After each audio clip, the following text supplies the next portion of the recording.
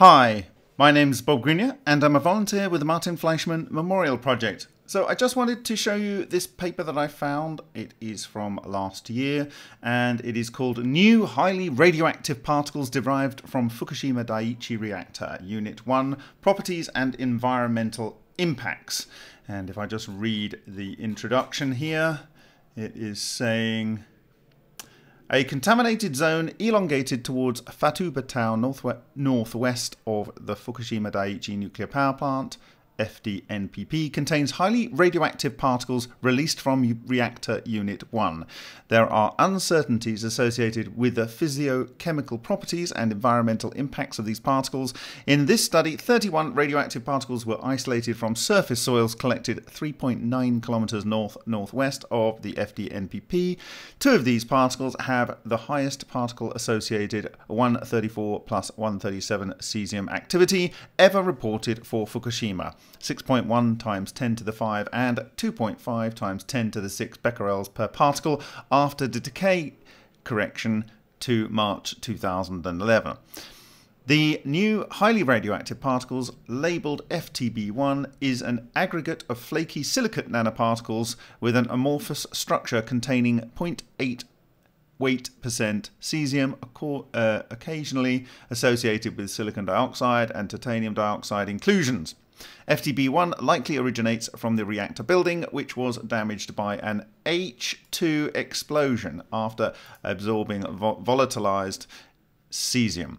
The 134 plus 137 cesium activity in the other highly radioactive particle, labelled FTB26, exceeded 10 to the 6 becquerels. FTB26 has a glassy carbon core and a surface that is embedded with numerous microparticles: lead, tin alloy, fibrous aluminium silicate, calcium carbonate or hydroxide, and quartz. The isotopic signatures of the microparticles indicate neutron capture by boron, cesium volatilization, and absorption of natural barium. The composition of the microparticles on FTB26 reflects the composition of airborne particles at the moment of the H2 explosion. Owing to their large size, the health effects of the highly radioactive particles are likely limited to external radiation during the static contact with skin. The highly radioactive particles are thus expected to have negligible health impacts for humans. By investigating the mobility of the highly radioactive particles, we can better understand how the radiation dose transfers through the environments impacted by Unit 1. The highly radioactive particles also provide insights into the atmospheric conditions at the time of the Unit 1 explosion and the physiochemical phenomena that occurred during the reactor meltdown. Now, you may remember this. This is the explosion, and I remember, I think I even saw this live as it was being streamed. Certainly, that's what my memory tells me, but it may have happened shortly after. I don't believe this is just a hydrogen explosion. And the reason for that is I believe that this is a hydrogen cluster explosion.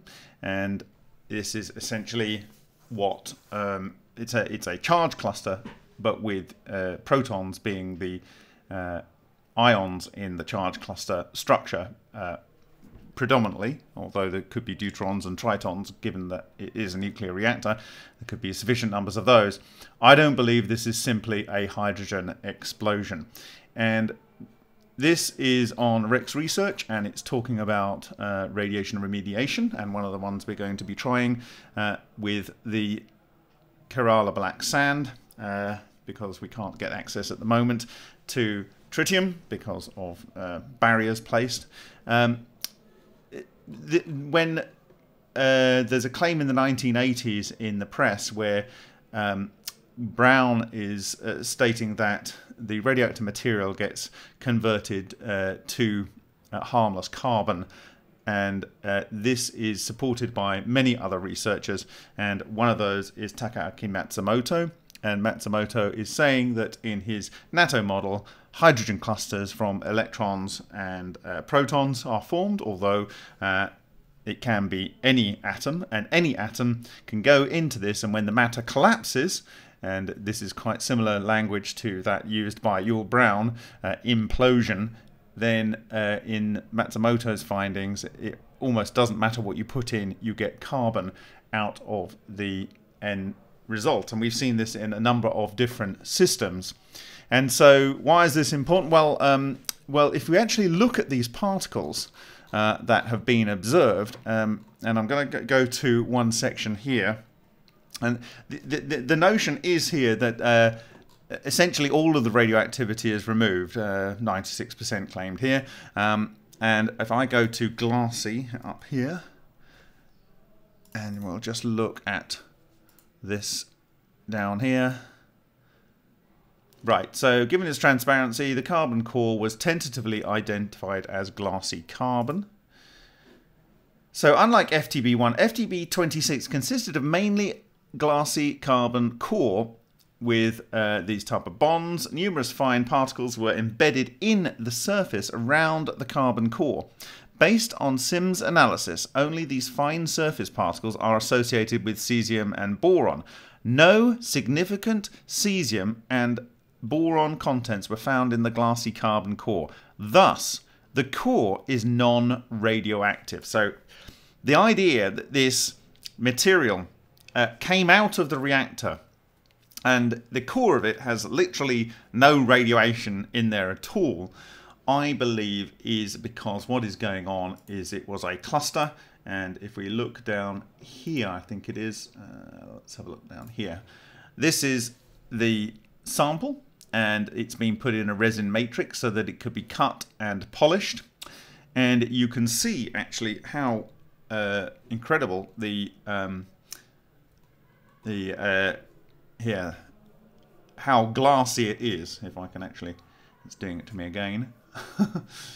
Yeah, not here. Yeah. This is really, really glassy and very consistent. We've seen this in other systems, and you can see here all these usual suspects. But of course they can come from the environment. So the carbon is totally the main part of the structure. And look, it's 500 microns that, so it's quite large. This is like 0.75 millimeter by, I don't know, 2 and a bit millimeters long. It's actually a large particle here.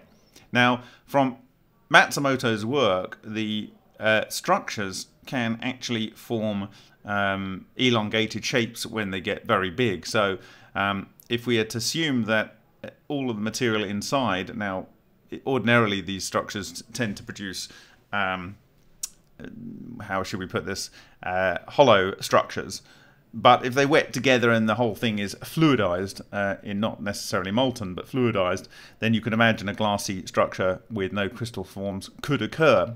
And then as that kind of like settled out, it would pick up fragments from on its sheath, as it were. So I am going to put forward the proposal that these radioactive particles were ejected from a cascade charge cluster explosion, and it's like a Coulombic explosion like we've seen in Vega, and it would be a detonation, and the detonation would it would go through the charge clusters in the environment of the reactor.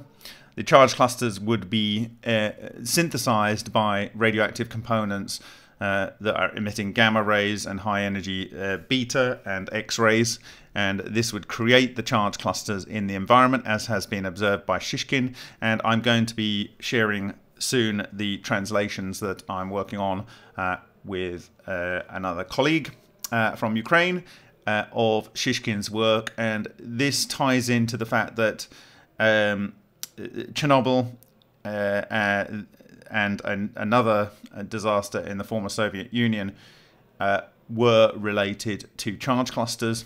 And I think that there's something very, very incredibly important to be considering as we move into a greater use of nuclear energy, which I think is absolutely necessary when we move forward. If we do not understand that you can have these charge cluster explosions and how they can trigger X, Y, and Z, we are going to be making a grave mistake. But I think we can use it to our advantage for remediating nuclear waste.